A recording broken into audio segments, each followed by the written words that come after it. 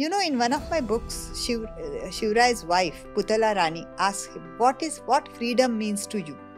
So he tells her in simple words, freedom means to me that I must do what I want to do and I must refuse what I do not want to do. Which was not the case in his growing up years. Which was not the case with most of the Maratha clan he knew. So he wanted to attack the Mores. First he wrote a lot of letters to Mores. Please, join me. So Mores said, nothing doing. Who are you? Mores were also very arrogant. They were coming to Shirvai's territory and his Jagir and collecting taxes, and they were torturing farmers. So Shirvai said, stop all this and join me against my fight against Adil Shahi. Then one lobby was formed, anti-Bhosle lobby, because here Shirvai, they were jealous of Shahaji Raje, and Shirvai was, asking them to do things which were unheard of. Welcome to part 2 of our special trilogy on Chattrapati Shivaji Maharaj. The last one was about the context, the prequel to Shivai's birth.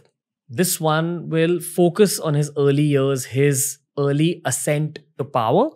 But moreover, it will also focus on his philosophy. How did this great story begin? How did the beginnings of the Maratha Empire actually begin? What were the foundation stones? There's a lot of history lessons in this one. There's a lot of philosophical lessons in this one. And when we're talking about a great king like Shirvai, there's a lot of psychology involved as well.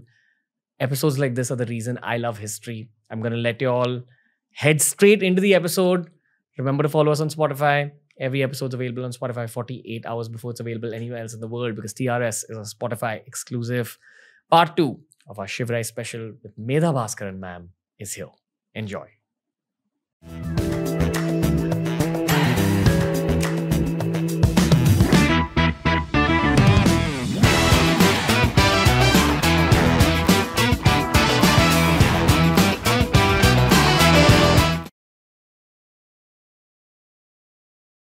This is going to be one of the most epic TRS episodes. Medha Bhaskaran returns again for part 2 of our Indian history special on Chattrapati Shivaji Maharaj. Part 1 was all about the Mughals and the setting before Shirvai's birth.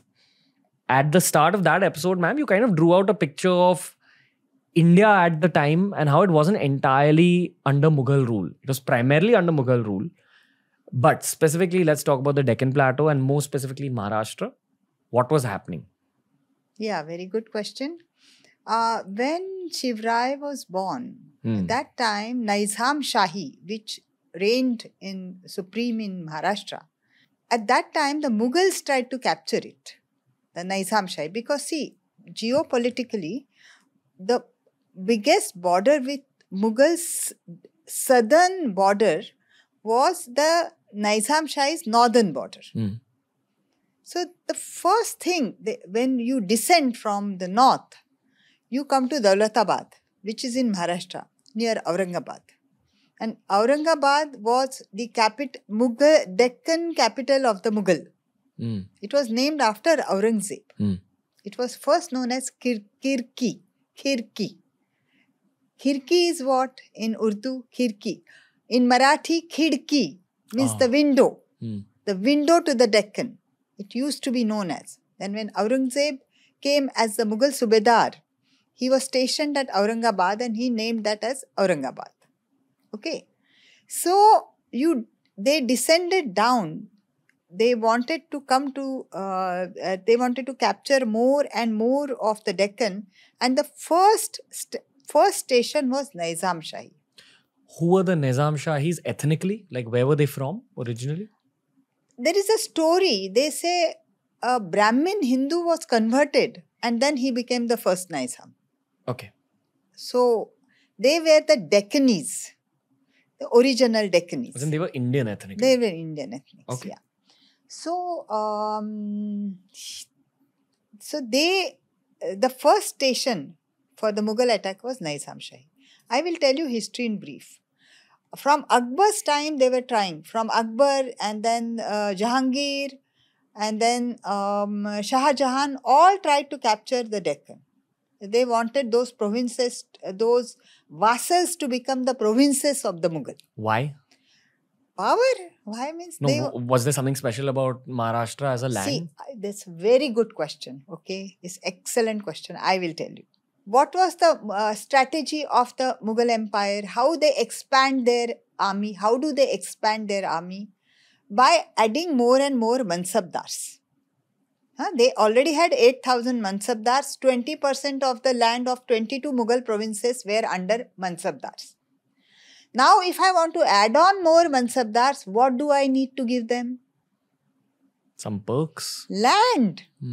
I need to give them land so they can rule and they can collect. I mean, there were military mansabdars and then there were civil mansabdars. Even if you are a doctor in the Mughal Darbar, you are a mansabdar. But you will not get the cavalry force. You will not get the land. You will get salary. But the war mansabdars, they were given land. And the land was over from 22 provinces. 80% of the land was distributed among 8,000 mansabdars. So if you want to expand the army, you need to add more mansabdars and you need to give them land. Where would they get the land? They will go to Afghanistan, that side, or they will come to the Deccan. Because northeast, that Arakan and those were they were all watery, marshy regions. There was nothing you could grow there. There was probably more primitive people. More primitive people they couldn't deal with. So what were Mughal aiming at? They either could have taken, now they tried. They wanted Rajasthan. They were independent Marwar and Mewar kingdoms. They were independent, but all the kings of those were working in the Mughal army. But they were allowed to retain their kingdoms. Not all of them, some of them.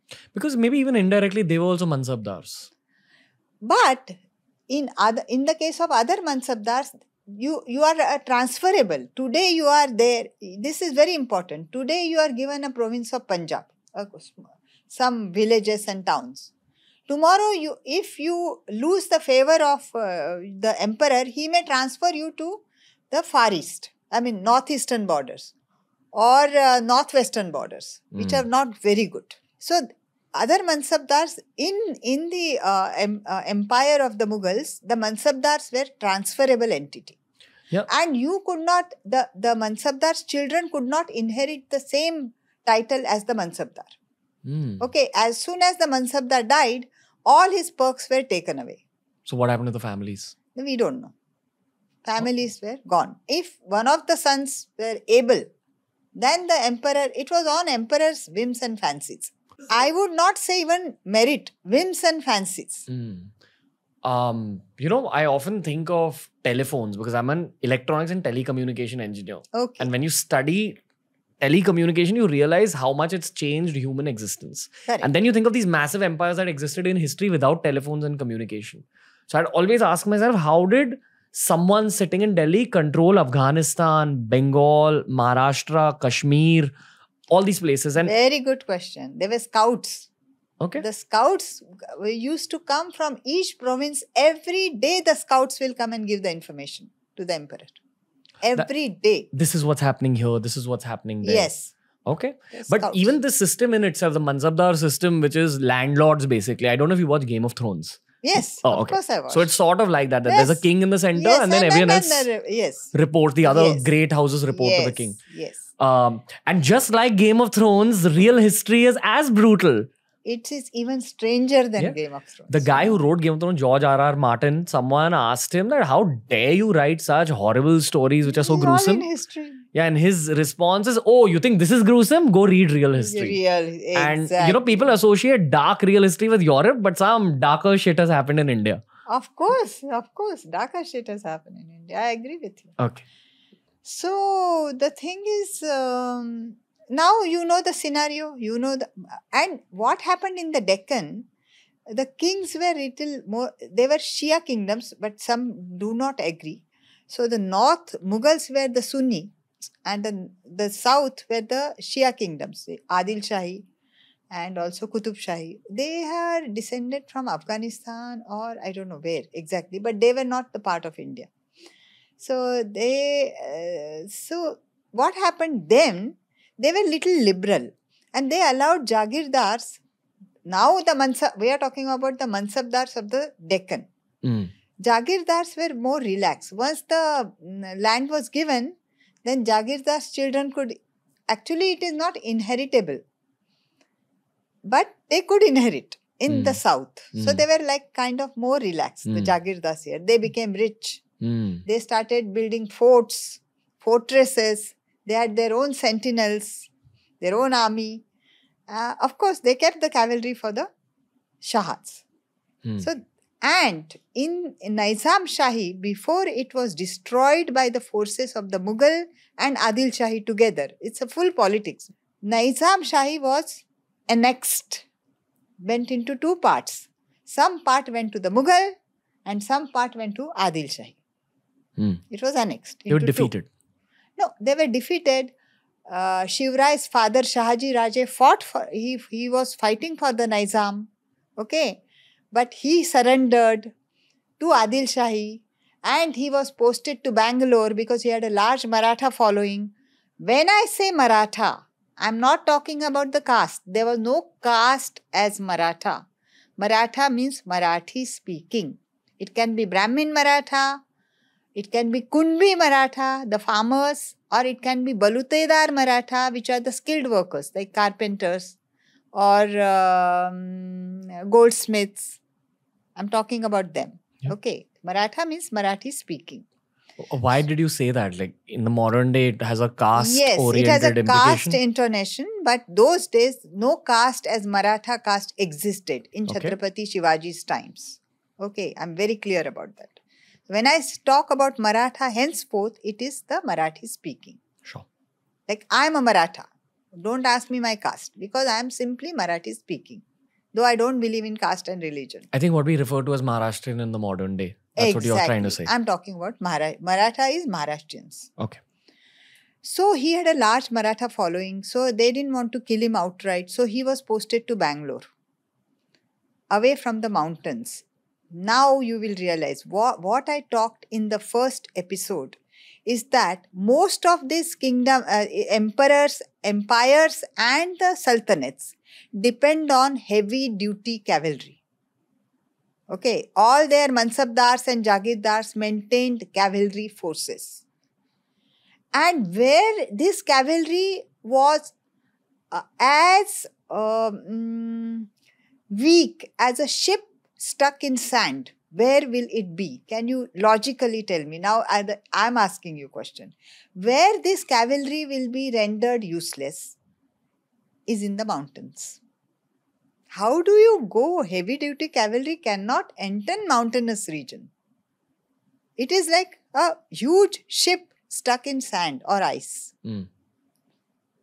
So this region, the Nizam has given some kind of land to Shahaji Raje. 100 villages, 1,000 villages, 1,000 villages were given around Pune. He was also given Shivneri, the fort near Nasik area. But that portion went to the Mughal. So they had to leave. Where Shirvai was born in Shivneri, his name comes from that fort. It is near Nasik, Nasik region. So, when they came to Pune, the entire region was devastated. 1,000 villages were devastated in his Jagir. Because the Deccan Sultanates allowed the Jagirdars' children also to carry on with the title. So, Shivrai came, he was hardly maybe 7-8 years old. When he came to Pune, it was devastated by Mughal and Adil Shahi forces. Temples were gone. I mean, they were all in dilapidated state. And the Marathas from the Adil Shahi, they had tilled the land with donkeys. And there was a superstition, if you till the land with donkeys and if you grow there something, you try and grow food there, your family will go. So the entire region was like grown with babul trees. I am also a farmer. Okay, so I tell you how difficult it is to remove babul trees from a khet, from a farm.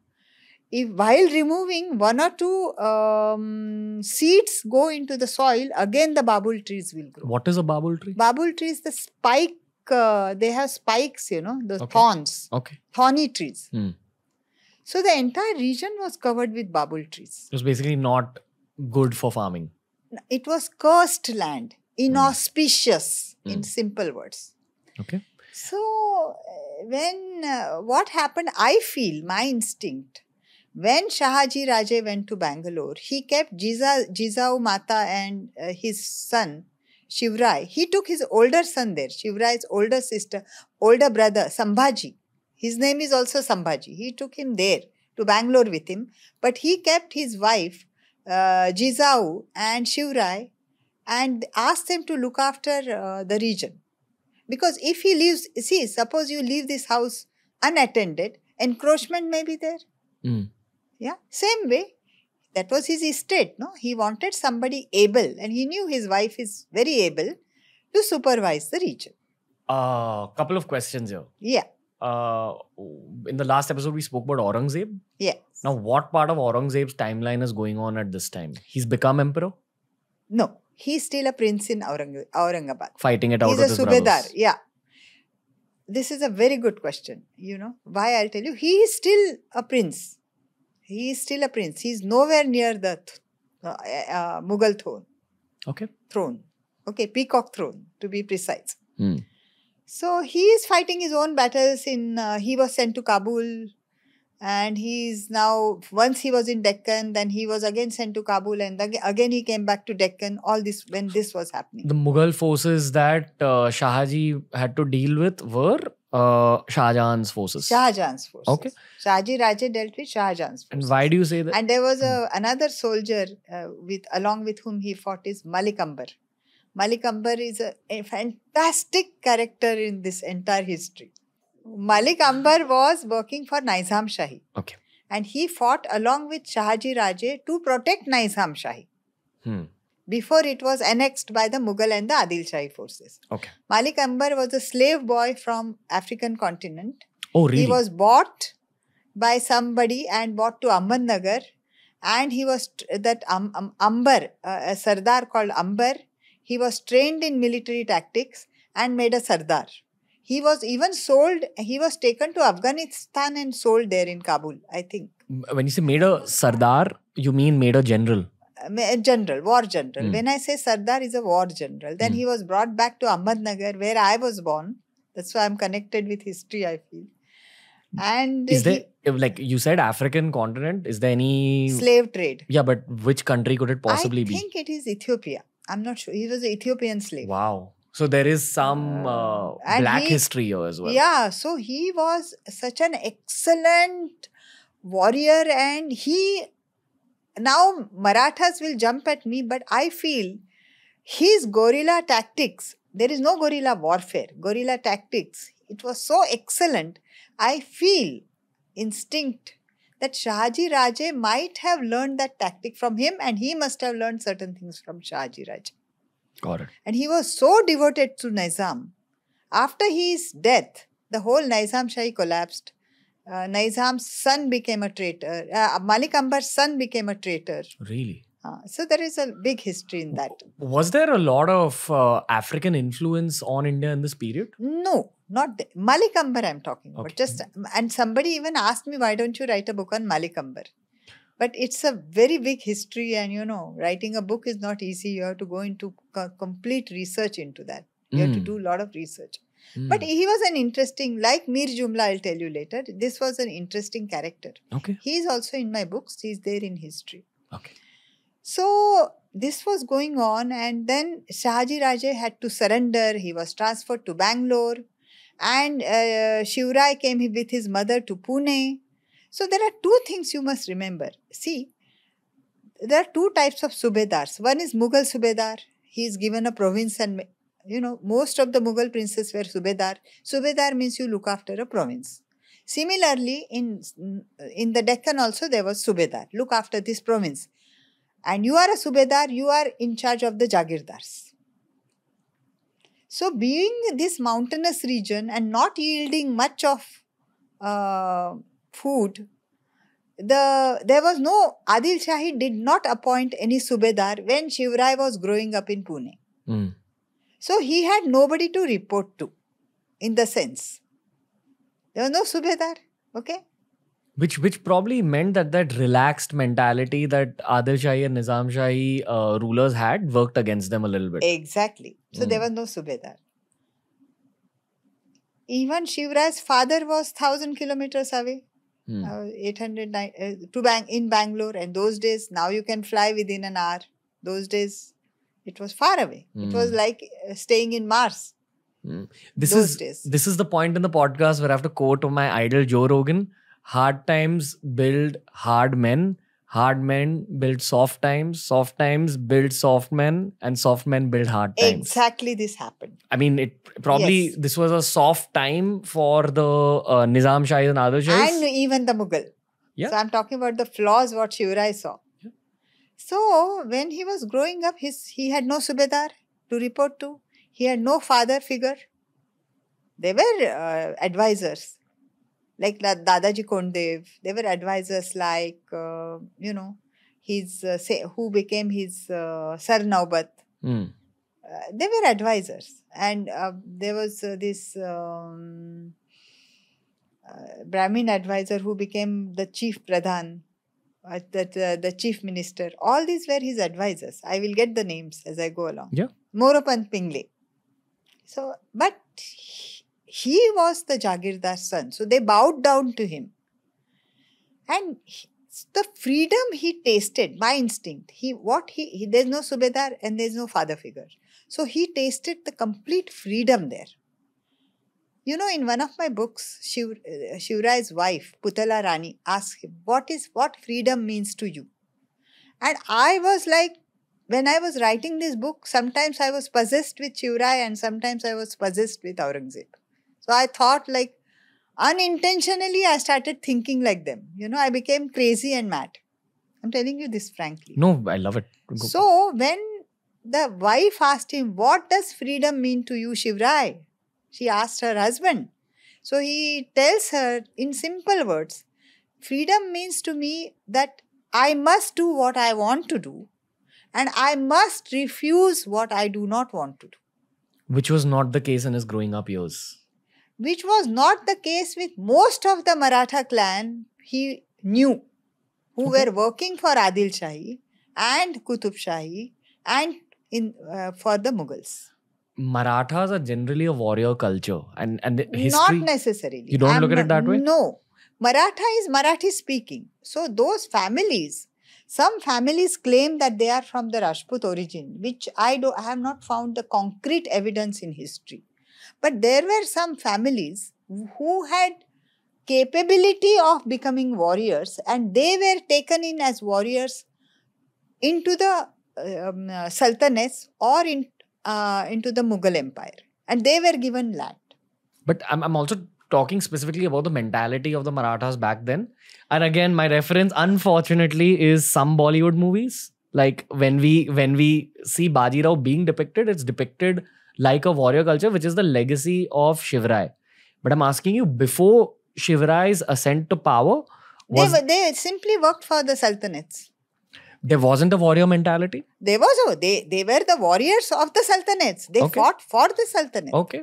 Some families. Not all. Many of them were cultivators. Now, how can all the families be warriors? They were cultivators, they were priests, then they were technical, the skilled labor like... Did that change after Shivaji Maharaj's ascent? Now you're talking about Shivrai's history. So what he started doing, he started thinking when he was growing up, he saw dilapidated forts. So he knew that one fort, he learned that if you are 10 people on the fort, you can fight 1,000 people who are at the foothills. Because you can throw anything, naphtha balls, and you can even simple rocks you can throw from height advantage. From the height and fight with them. What I always tell, I don't know, there are certain things which I go along, which nobody ever thought, not even the Hindu kings for 2,000 years. So I feel Shivrai had the IQ of he could have made an equation like E is equal to mc square. That level of things he thought then, scientific things. So I sometimes equate him with Einstein. So how he thought that? How nobody else thought? No other Hindu king, not even Vijayanagara Empire Hindu kings thought that. Why? So first thought was, these are simple things. When he grows up, what he thinks was his vision. That's different. That is like E is equal to mc square. So he thought, if I take those dilapidated forts, Adil Shahi was relaxed. They had joined hand with the Mughal. So those forts around Pune were used as brothels. And the granaries were not looked after. The walls were not repaired. The whole structure was falling. And the people staying there were very casual. So they were not in fighting spirit. Nothing was maintained. You have to maintain a fort. How you maintain a fort? It has to be maintained strong. The outer wall has to be strong. And no enemy should penetrate inside that fort. The granaries must be full. So even 500 sentinels or warriors or foot soldiers come, they can stay there. The rain harvesting has to be, the lakes have to be cleaned and maintained. So you have drinking water. So fort maintenance is not a joke. And they were not maintaining. So Shivrai thought, if I can just take over these forts and repair them and make them fighting fit, I will have a base here. And Jagirdars, what Jagirdars? Many Jagirdars can have thoughts like me. So the Jagirdari system itself, there is a flaw. Why would a king outsource? See, that time, the real power was with the Jagirdars. The Shahs and even to an extent, the emperor were titular heads. What power they had if they are outsourcing the army? Are you trying to say that Aurangzeb possibly wasn't as powerful as we think he was? I'm saying, how Shivrai saw the flaws. So the optical illusion which the Mughals created, that is why I said in the first. Everybody was scared of that optical illusion, that they are so powerful. It was like how in big companies to scale, you have something called company culture that makes everyone think in a certain way. So maybe the Mughal Empire had a culture, he's an emperor, you better respect him. No, they used to have parades. They used to have parades in Delhi to show and through the roads of Agra to show how powerful they are. Yeah. Yeah, they were, there was a show of power, I would say. But it was optical illusion oriented power. Yes, and they had Agadis, or they had their own cavalry force, the emperor himself. And they were only good for parade, those soldiers. They're not good for battlefield. Dress well, beautiful, go on the cavalry, then will come the elephant cavalry, then will come the camel cavalry, and it will run through Agra streets, Delhi streets. It's just a show. And our kings and those, they became vassals. No, that optical illusion they created. So what Shivrai had at that time, 1,000 dilapidated villages, no collection, the land was not cultivated. So when Dadaji Kondev, and now everybody gets angry when they talk about Dadaji Kondev because there is a split between Brahmins and Marathas. Now they have created a caste called Maratha. Dadaji Kondev, what he did, he guided Shivrai. He was not his guru. I will not call guru. Shivrai had his own instincts. Nobody can be a guru for a person like Shivrai. But what he indicated, that we can remove this curse by tilling the land with golden plow. What they call it. So they tilted, they made a small gold plow and they tilled the land with Shivrai. Shivrai tilled the land and they said, now the curse is gone. And they went from mountains to mountains, from forest to forest, and brought back the cultivators which were hiding there. So then the cultivation started. Then when the cultivation started, then they started paying taxes.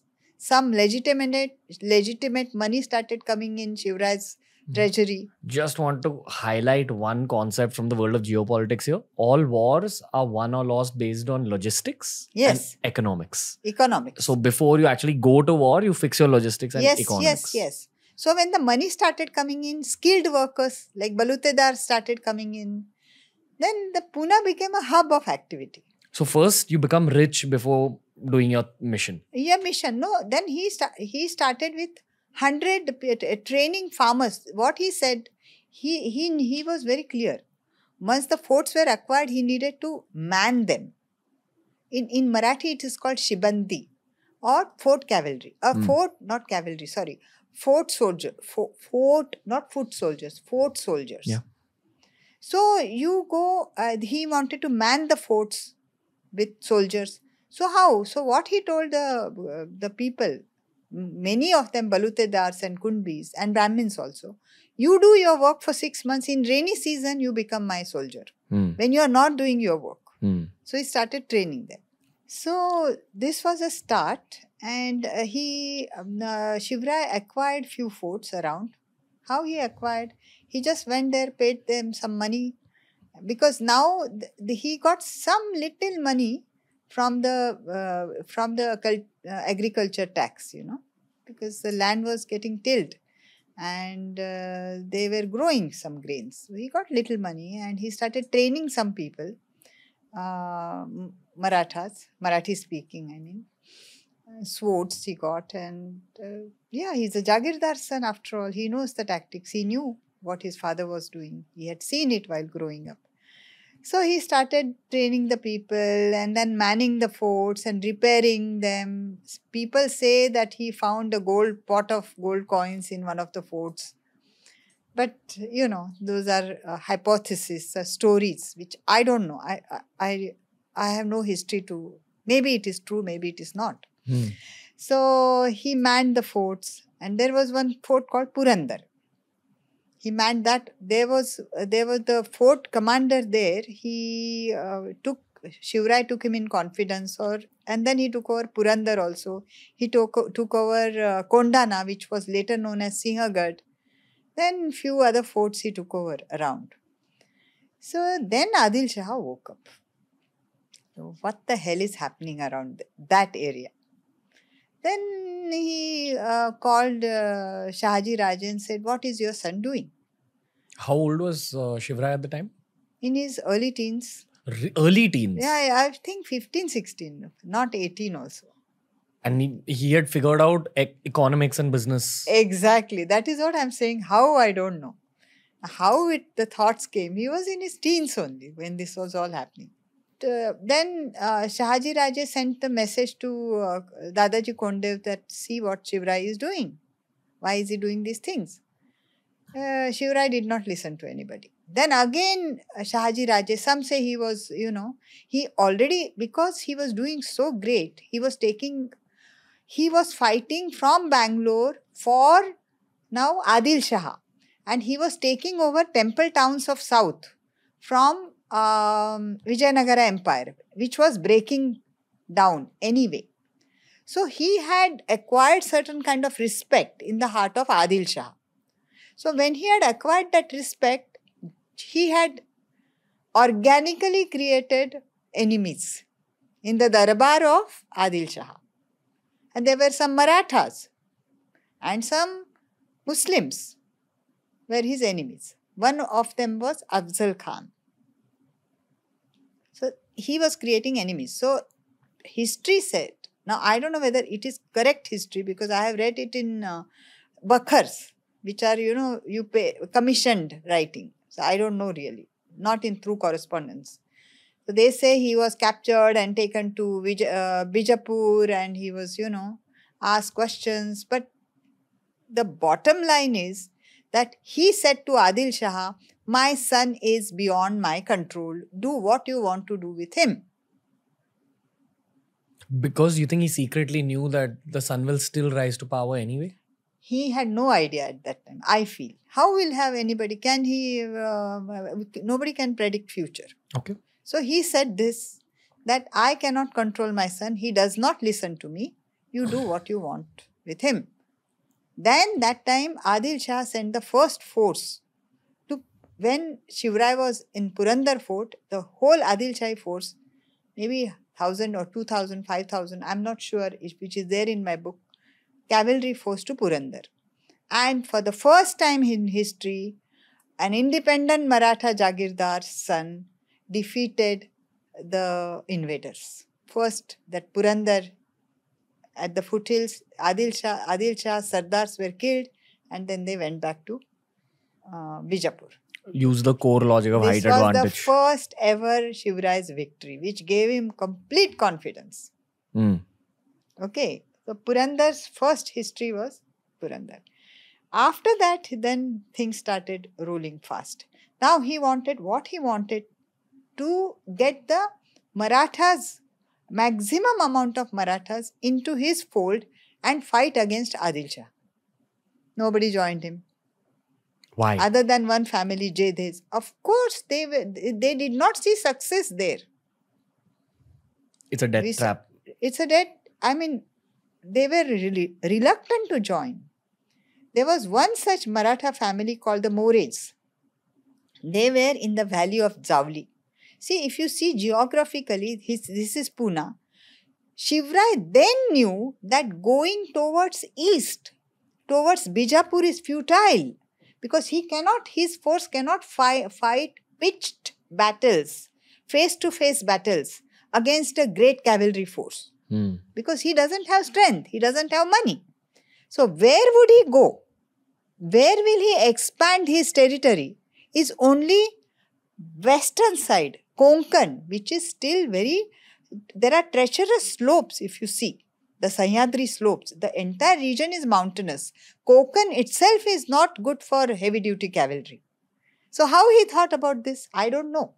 So I give him full marks for that, thinking that he knew very clearly that Konkan is my next station, where I would acquire Konkan and rule. I can expand my territory. He was also looking to expand the territory, more agriculture tax. So but to acquire Konkan, it was not like national highway today, we go to Pune, Bombay easily. There were treacherous tracks. I got the map of those tracks also in my book. Of course, I have not made it. It is adopted from another book.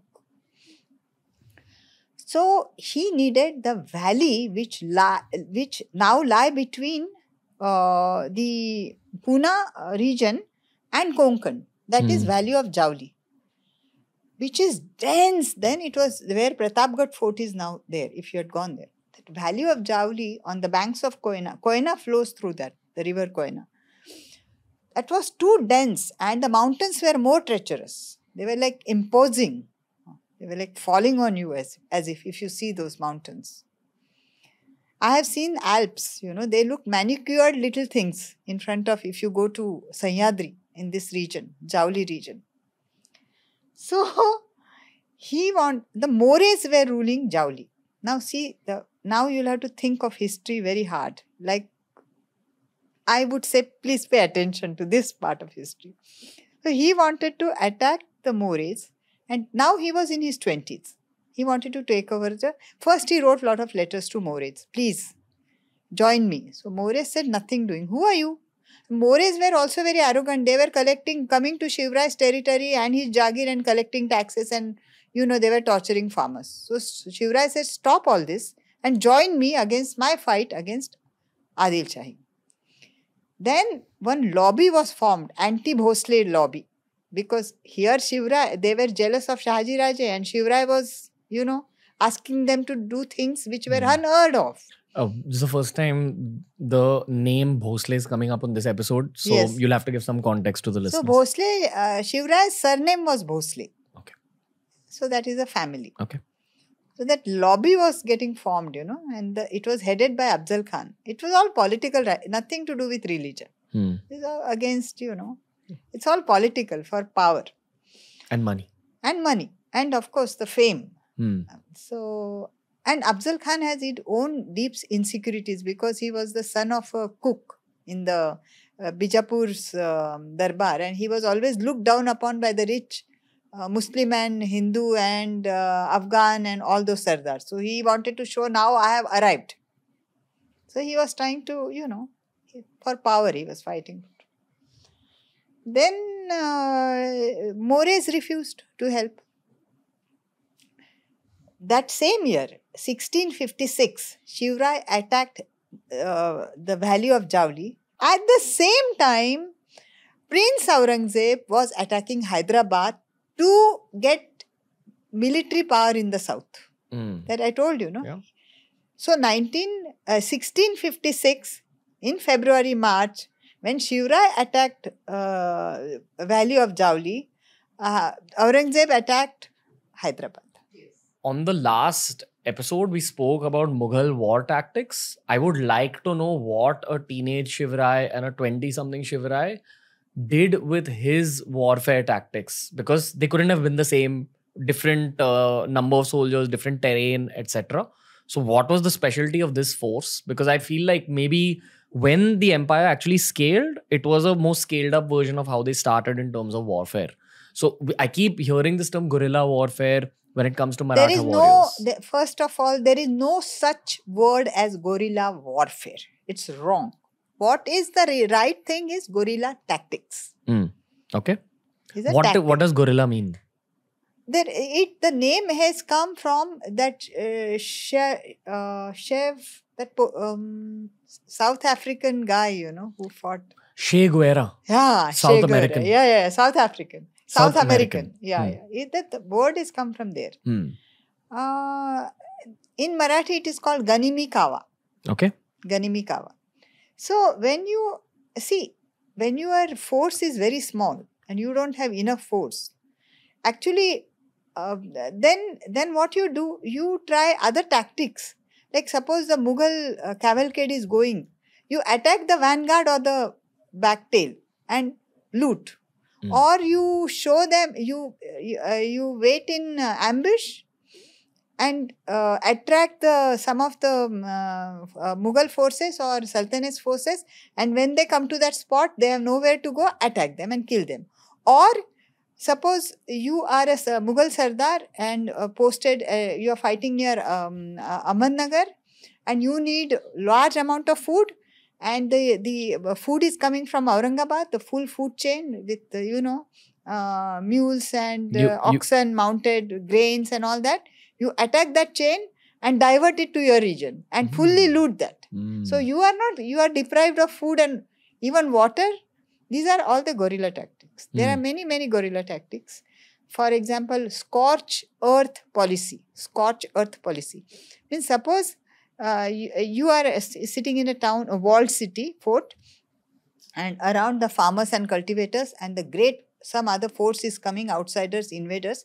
What you tell the cultivators, come inside the wall and fill your wells and all the water bodies with mud. And you bring the grains inside the walled city, and if you cannot, burn the grains. Means starve that is scorched earth policy. Burn the entire thing and deprive the enemy forces of food and water. So that kind of tactics. What about weaponry? Like what weapons were used? The same weapons, swords and javelins. But see, the farmers didn't use, no? They had to just cover the water bodies with mud. So these are all tactics. But Shivrai's people also used, but Shivrai's people were light cavalry. Unlike the Mughals, no helmet, no chain, no heavy duty shields. Some of them will fight with two hands with the swords because, this double power. Doesn't matter if they are killed, the shield is not there. So it's relying more on agility and speed. Agility, speed and capacity to go into places like valleys and riverbeds easily. So when he attacked Mores, he won that valley. He treacherously killed that man. What about Aurangzeb when he was attacking Hyderabad? 17,000 Hyderabadi soldiers were massacred. And Mir Jumla, who was the chief minister of Hyderabad, joined Aurangzeb in that battle. So then when nobody talks about Aurangzeb attacking Hyderabad, nobody blames him. When Mughal do it, it's wars of expansion. When Shivrai does it, it's treachery. How? I don't understand. So I strongly defend Shivrai in that. Okay. Not for anything else, but for the truth's reason, you see. No, how did he beat the Adil Shah Empire finally? Just like this, through slicing Adil out pieces? Shah Empire killed itself because the Adil Shahs died very fast, you know. Ibrahim Adil Shah, then Ali Adil Shah. Adil Shah, Ibrahim Adil Shah did not have children. Okay. He adopted Ali. Okay. It became Ali Adil Shah. So, and he had a mother called Badi Sahiba, Ibrahim Adil Shah's wife. So, this Badi Sahiba and Ali Adil Shah were mother and son, very lovable. You know, they were two together, very sweet relationship they had, mother and, though he was adopted. Yeah. What did Aurangzeb do when he was a prince in Aurangabad? He started writing nasty letters to Badi Sahiba. What he said, adopting a child is against Islam. And you have adopted a bastard whose child we do not know. So he is not the legitimate king. So you give me back your kingdom or I'll attack and kill you. He started bothering her. But this Ali Adil Shah also died quickly. And then his 4-year-old boy, Sikandar, came on the throne. And then there was a big politics. So he was just a de facto, he's just a puppet, that small boy. And the Pathans, Pashtuns, and Dakkani Muslims, and the Marathas, and all these started fighting for power. And the African Abyssinians. What is Abyssinia? Abyssinia is the old name of Africa. Okay. So the people who hailed from there, including Siddhis, are known as Abyssinians. This must have been like Somalia, Ethiopia. Yeah, so this side of eastern part of Africa, because easier to come, no? So these Sardars started fighting for power. And in that fight, Adil Shah is, you know, so it is like hard and soft and hard and soft. And when Shivrai was there, actually, the Mughal empire also has become a soft force. Because their Mansabdars became so lazy that in one of the fights, one of the Mansabdars disappeared in rainy season with 400 dancing girls in the mountains of Deccan. And their Mansabdars became so lazy that they would sleep on the bed in the night. And then 4 people will take them from, if they wanted to change from one camp to other camp, he will be sleeping in that luxurious bed and 4 people will carry him. And then they had their concubines and their artisans and their dancers and their other women, everything in the camp. So they also became kind of a soft force, you know. But how Shivrai defeated is actually what blew Adil Shah apart is that the invasion of the Adil Shah, Afzal Khan's attack on Shivrai. So that was the turning point against Adil Shah. But that's a long story. In short, what happened? So when Afzal Khan came to, he wanted to, he got 10,000 cavalry force and some other 20,000 joined him as foot soldiers. They came from Bijapur towards Pune. Then, by then, More's Jauli Valley had been acquired. Pratapgarh was built because Moropan Pingle was also an architect. He helped Shivrai to build Pratapgarh on the periphery of the Jauli Valley. Konkan was near to him now. Konkan was in his grasp because Jauli Valley was with Shivrai now. His force was increasing. And Afzal Khan was double whammy for Afzal Khan. He hated Shahaji Raje. He also hated Shivrai for taking value of Jauli because he was erstwhile Subedar of Vai, where Jauli Valley fell into that territory. What was happening to Shahaji Raje at this time? He was just He was there in Bangalore. He was still conquering things? Yeah, he was conquering, fighting for Adil Shah. Okay. So all this was happening when Afzal Khan came. What did Shivrai do? His wife Sai Bai was very ill that time. So he said bye-bye to her, and of course I have made it little juicy in my, like, little emotional to add on. So he goes and hides in Pratapgarh, and he wants Afzal Khan to come to because you can see Koyna River from the Pratapgarh fort, like a small river. It's a big river, but you can see a small stream from that height. So he wanted Afzal Khan. Afzal Khan has packed into Y with all these forces. So he wants him to come to the Valley of Jauli and meet. That's all a trap, no? Once he comes to Valley of Jauli, his forces are useless. The ship stuck in sand. So with lot of diplomacy, which goes on to and forth, and then the discussions and the meetings, Afzal Khan lands with half his military on the banks of Koyna River. And then when they meet at the Shamiana, which is made majestically beautiful by Shivrai to honor Afzal Khan, he kills Afzal Khan there. But Afzal Khan tries to hold him and kill him in his grip, because he has killed one Hindu king before in the meeting. And then the story is famous. Shivrai kills him with his bear claws. Tiger claws.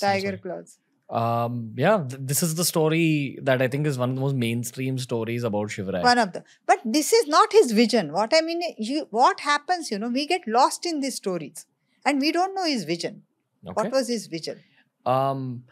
This incident had actually happened though. This has happened. Where there was a weapon called a tiger claw, which you can hide. It's a stealth weapon. Yes. So when Afzal Khan goes to hug him and crush him through his hug, Shivrai pulls out his intestines. That's what I have understood about it. Yes. Okay. Have you ever seen a version of that weapon? Yes. Do you think that it looks like it could kill? Yes. Because when I had seen a version of it in, I think, the Mumbai Museum, I couldn't understand how it could kill another human being. Maybe cause a lot of damage for sure. Yeah, damage. Actually, he was beheaded afterwards. But first damage was done here just to loosen his grip. But the thing is, instead of going into these short stories, I would love to talk about his vision. Sure. Do you think it was the same vision at the start, or did this vision develop? His vision developed. This is the Swarajya vision. The Swaraj vision developed. No, Swaraj, he wanted independence because he knew under the invaders' rule, he and everybody else, the common man, are the secondary citizens. Okay. So the vision was different. So now you know how the army was developed for the empire and the sultanates and even the Vijayanagara empire, including our old Hindu empires, famous empires 2000 years ago. They had either Mansabdars or Jagirdars, or Vijayanagar empire had Nayaks, and even ancient kings had Jagirdars. Even the British system was like that. The land, they trust, the king will give the land to the trustworthy zamindars, landlords. What Shivrai thought, what was his vision? So his vision was, I will not outsource the army. I will have my own army. In terms of earlier, the Jagirdars or Zamindars had their own micro armies which would come together to fight wars. Now you imagine there were 10 Mansabdars, all powerful, and you are the Mughal emperor. You want to call those 10 Mansabdars. Their armies are trained in different way. And they all have sky-size, king-size egos. Mansabdars, no? They will not get along with each other, will they? Two Jagirdars, very rare. They will have rivalry. They will have jealousy. Who is having more favor from the king? Who is king's favorite? So Shivrai thought this system has a flaw. This will not do, because Jagirdars can get powerful. I have become powerful. I have acquired the forts. So tomorrow any other Jagirdar will come and acquire my forts, which I have acquired. So I want to demolish Jagirdari system. Now how you demolish Jagirdari system? By creating an army paid from your own treasury. Then you are not asking the Mansabdar, which is easiest way, take the land, take the agricultural tax and maintain cavalry. No. I will collect the agricultural tax. My men will collect the agricultural tax. It will go to my treasury and I will appoint the soldiers and I will pay the soldier from my treasury and the soldier will report to the king. It's a centralized system versus decentralized systems. Also beyond that, now what we have, we have general, then we have lieutenant general, then we have major general, then we have brigadier, then we have colonel, lieutenant colonel, colonel. So what does this mean? This is chain of command. You go to any army person, whoever is working in the army, and ask that person, is it possible to fight a war without chain of command? He will laugh. He will say, not possible. What question you are asking? What stupid question you are asking? He will say, he or she. Okay. Similarly, Shirvai created this system. He created Sar Naubat, the army commander. Then he had Pancha Hazari. Then there were Hazaris. And then there were Jumledars. And then there were Havaldars. And the entire system had support system of food carriers, spies. There were regiments. And then there were squadrons. These are all creative business ideas at play to create a very strong self-sufficient system. And chain of command. He is the first king in India who had envisioned this and created this. I do not know in Indian history, I have not seen this kind of chain of command. There may be rudimentary chain of command somewhere else. In Roman Empire, they say there were legends and I do not know, but I do not think Shirvai would have read Roman history. I don't know whether such kind of chain of command was there in Roman history also. So this is his vision. Vision number 1. That my army will be paid from my treasury and there will be chain of command. I do not know where he got the idea from and how it originated from his mind. That is mystery of the history. This was his vision. Chain of command and army will be under me. No Jagirdar. Jagirdari system, Mansabdari system not in my kingdom. What else? Now, how do you collect agriculture tax? They were hereditary Vatandars. Those are the Bhumi Putras. I am from a Vatandar family, Deshmukh. And then there are Patils. Deshmukh will look after the cluster of villages and Patil will look after a village. Gotcha. So they will collect the Shetsara, they will encourage the cultivators, they will provide certain tools and fertilizers, they will control the cultivators and collect the taxes from them. And they will keep some tax and rest they will hand over to the Deshmukhs and Deshmukhs will hand over to the Jagirdars, their portion. And Jagirdars will keep the cavalry. Now, Vatandari system was a hereditary system. If I am a Vatandar, my son will become a Vatandar. So, these Vatandar also became very powerful. They also built fortresses. They had their own sentinels. They had the fights among themselves. Very severe fights that one Vatandar's wedding, the other Vatandar will come and massacre everybody. This is there in history. Maratha history. When Shirvai was ascending? No, when Shirvai was born and growing up. He's seen this. Okay. So what was his second vision? I will demolish Vatandari system. But when you are trying to demolish Vatandari system, like I am a Deshmukh. I am a Medha Bhaskaran. So somewhere I got the land sometimes. So what will I think if I have the land and I am living like a king in my terrain? Why the hell I should give up my Vatandari? So what was Shirvai's vision? Nothing hereditary, everything on merit. My people will come and collect the taxes and the taxes will go to my treasury and from where my soldier will be paid. Yeah. This is vision number 2. Nobody had that vision. Watandars and this Deshmukhs and Patils, even Akbar and Jahangir and Aurangzeb could not dislodge them. They depended on them when they came to South or anywhere else. They depended on these people to collect the taxes. So he wanted to demolish this system. He actually received a lot of hatred and anger from the Watandars. Now we say, Marathas were, I'm not again talking the Jat. Marathas went against him because he started the Watandar Marathas. They did not like it. I mean, if anyone's rising to power, there is going to be opposition. Not rising the power. He's taking power away from them. Yeah.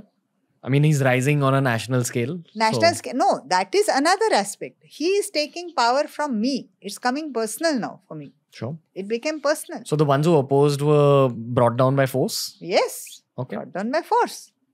Their watans were demolished. He could not do away with Watandars entirely. Because the system was like deep rooted in the soil of India, I would say. Yeah. What else in the vision? Third vision is, see, when it's a Mansabdari system, the money paid to the soldiers is not on time. Because king is not the boss. The Mansabdar is the boss. And everything depends on his whims and fancies.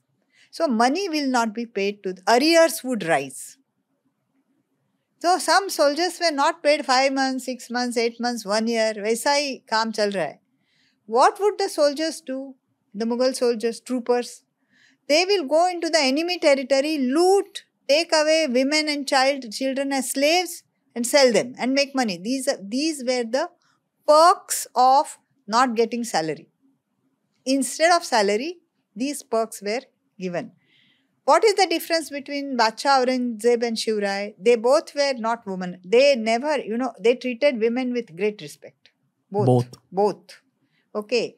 One was of course a fanatic, one was religious, but not fanatic.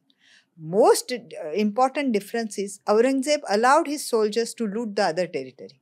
Take what you want. But with Shirvai, first time in the history, he started military law.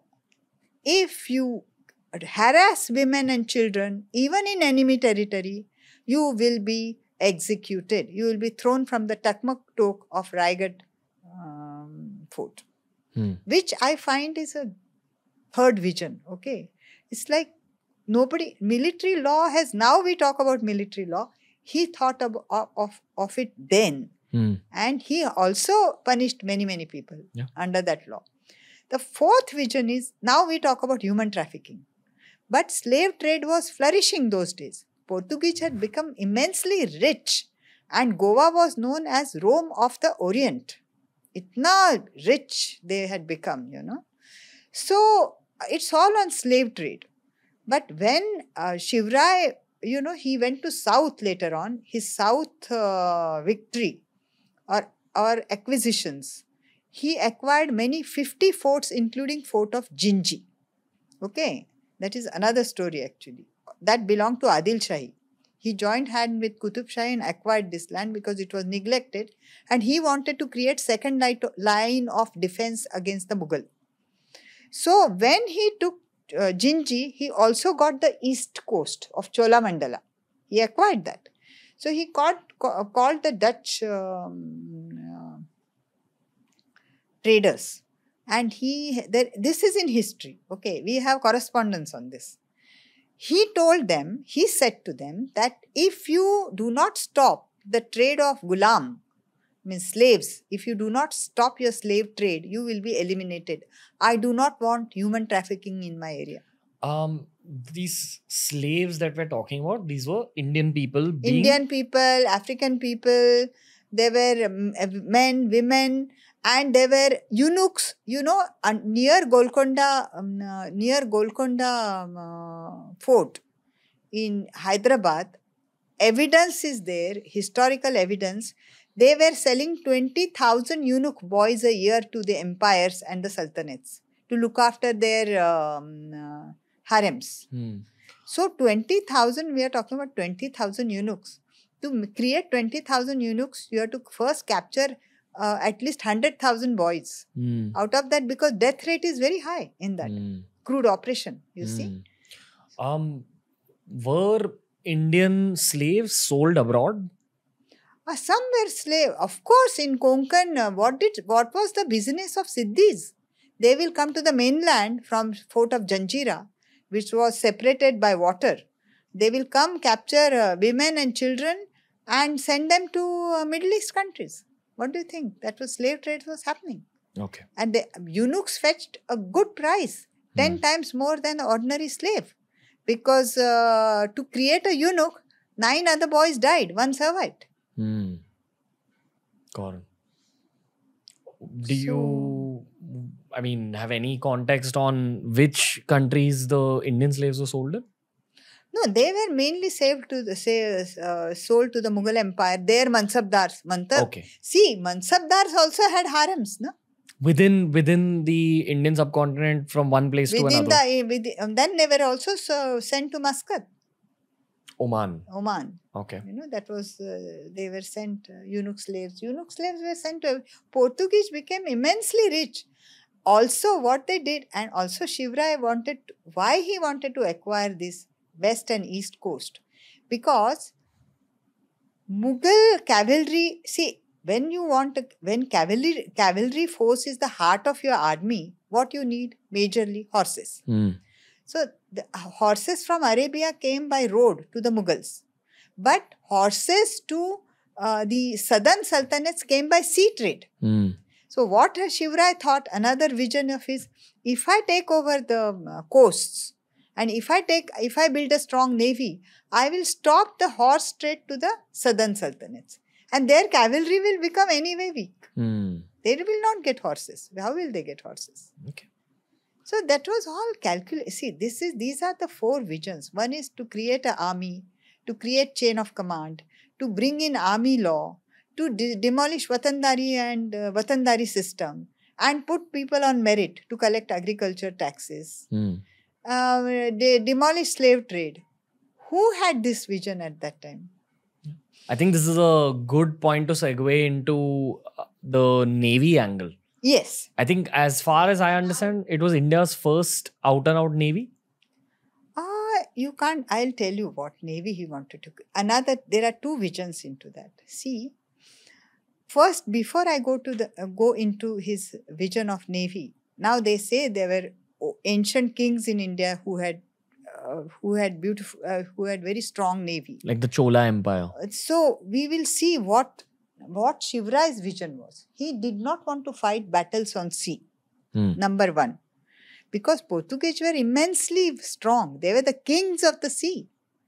And just like Shivrai in the beginning did not want to fight pitched battles on the plains with the heavy duty cavalry of the Mughal and the Sultanates.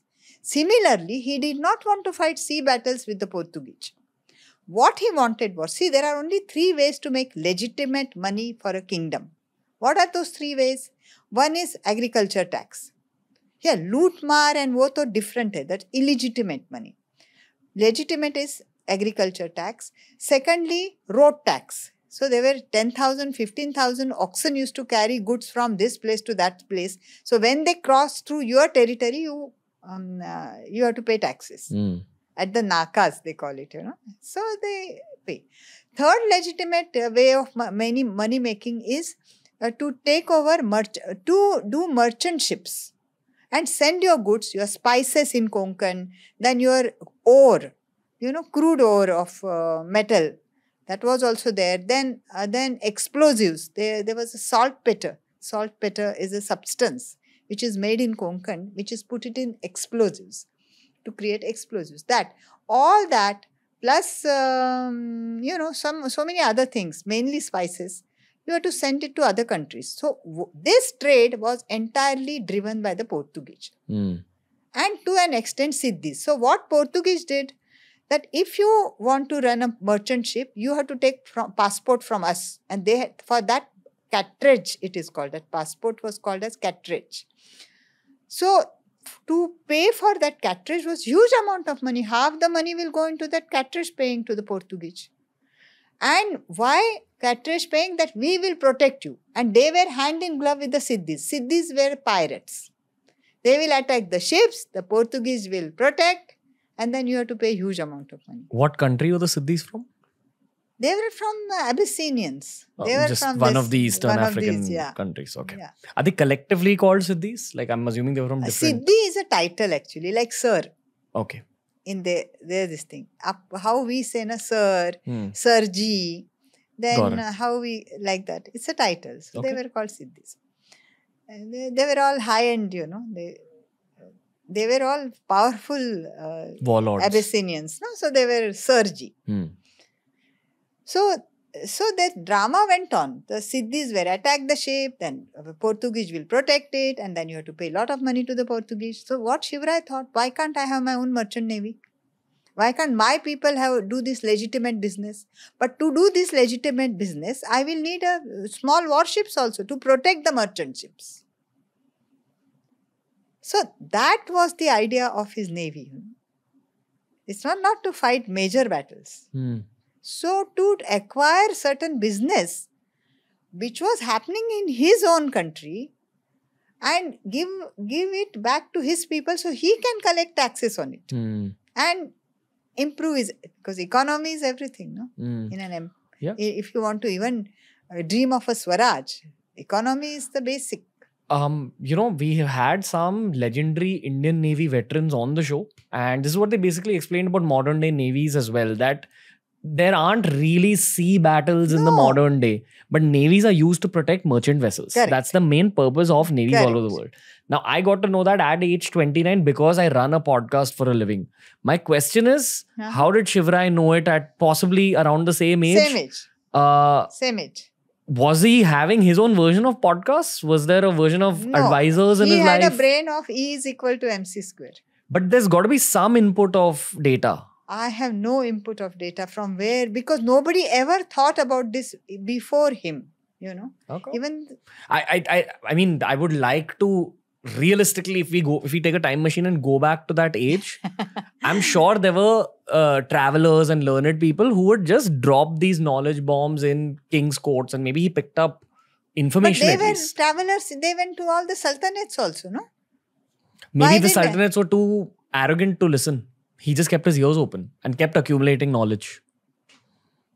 Actually, he you know, there was another difference between Aurangzeb and Shivrai, that Aurangzeb never trusted his ministers. But Shivrai trusted his ministers. Teamwork. Teamwork. Again, this is, you know, after getting to learn these aspects of Shivrai, one thing I've understood is there's a lot of business mentality here. He's a businessman, of course. He's first a businessman, then a warrior king. Because how he's first a businessman, I will tell you the story of salt.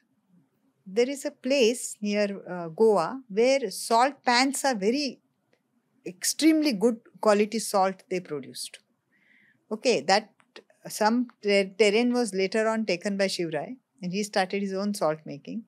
But though that salt used to enter from Portuguese territory to the Swaraj territory as well as Adil Shahi, and they used to sell that very expensive. That salt was extremely expensive. So the poor people could not even dream of buying that salt. And these Portuguese became, that money was just coming, slave trade, horse trade, trade, or not horse trade, spice trade. They were becoming rich. So what did Shivrai do? As a businessman, he sealed all the borders and put heavy duty tax on Portuguese salt. Pay us tax and enter. You pay us tax. And he started manufacturing his own salt in the regions, territories he acquired around that area. He started making his own salt and selling it cheap. Now, what do you call it? Business mind or what do you call it? Yeah, it's called game theory. You know, like you basically make the same product, price it much lesser to cut out your competition. And put heavy duty tax. So this aspect is taught in to MBA students, you know. We should also get back to the story. I think people were left at that part of Afzal Khan and then we digressed and went into philosophy and theories and business, which is great. I love it. But the audience wants the linear story of what happened. You know, I think you left off at the Afzal Khan part, and you said that the Adil Shahi regime collapsed after that. So what they did, the first time in life after Afzal Khan and his army was demolished, first time in life, Shirvai and his Sena, his army, went to Vai, massacred remaining part of the Afzal Khan's army, and they went and they invaded Adil Shahi, and they took over Panhala fort. So first, and many other forts around that, Vishalgarh, Panhala, which belonged to Adil Shahi. So first time ever in history, a native person, son of the soil, took over Adil Shahi territory. So effectively, how much territory did he have in Maharashtra? Effectively, not much. He had Pune, 1,000 villages around it, few of the forts, and valley of Javli, and some parts of Konkan. And the rest of Maharashtra was with? No, that was like, for example, Vidarbha and that side Aurangabad, and that was with the Mughal. And from Nasik onwards, that was with the Mughal. And this side, eastern Maharashtra was with the Adil Shahi. Okay. What happened next? Now what happened? So when this Shivrai, when he took over Adil Shahi forts, the news reached Aurangzeb. He was very upset. So, there are two things. Aurangzeb was very clear. He believed in Dar al-Islam. Dar ul-Islam means the kingdom of Islam. I am not talking about Muslims anything, okay? It is his way of thinking, Aurangzeb's. I have nothing to say. And the belief in that Dar al-Islam is the remaining territory which is not under a Muslim king is known as Dar al-Harb. H-A-R-B, Harb. That means that's not the territory, it's a battleground. Any territory which is not under an Islamic king is a battleground. Then when he saw he wanted the entire India as Dar al-Islam. Full territory should not be Dar al-Harb. No non-believer should rule. And Shivaji was coming up. So this hit him very hard, Aurangzeb. Then his people, his previous people who were Subedars of Deccan couldn't do much. I told one of the Subedars went with 400 women and hid. They couldn't stand this Maratha onslaught. So the first person he sent was Shaiste Khan. Shaiste Khan was his own mama. Is this where the Mughals enter the story? Yes. Okay, hold on. And parallelly, the Adil Shahi Empire is still there. Is there. Adil Shahi's empire is still there. Okay. And they are not very strong now. Afzal Khan's death caught the attention of entire India, including the British. How did word spread back then? By correspondence. Okay. Cool. By correspondence. And then there are British correspondents in that they are also shocked how Afzal Khan died. Because everybody was sure of British. The British were there. British correspondence. There is a book on British correspondence, 200 pages. Okay. And so they started a trade in India by this point. They were very apolitical, you see. Very apolitical. We are not in politics. We are not here to play politics. So that was a lie, actually. You see? We are not here to play politics. Well, apolitical British. Yeah. Indian history can, give a tough competition to Game of Thrones. That's all I'll say. Of course. Actually, I on my Amazon, or it is Goodreads. Somebody has said reading Frontiers was like Game of Thrones. Yeah. Watching. Yeah, just listening to these two episodes has been a Game of Thronesy experience. Ma'am, thank you for 2 fantastic episodes. Yeah, but ours is even better history than Game of Thrones because that is fiction. And it's also hard. It's more emotional, more violent. Yeah, it's our history, yours and mine. And if you actually look at the 3 lakh years of the human story, 500 years is not that long ago. No. 300 years is not that long ago. No.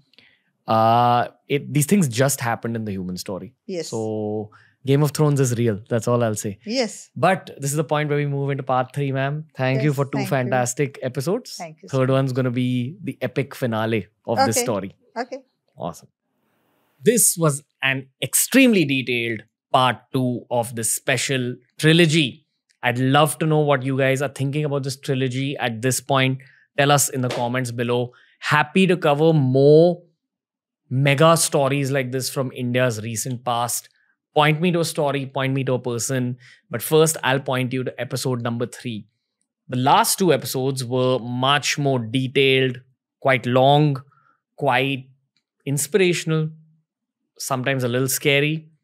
The third one is going to be extremely pacey because the story after this point is so incredibly detailed, so layered that we can't cover it in just one episode. It's an epic episode, but it's going to just give you an overview of the final aspect of this story.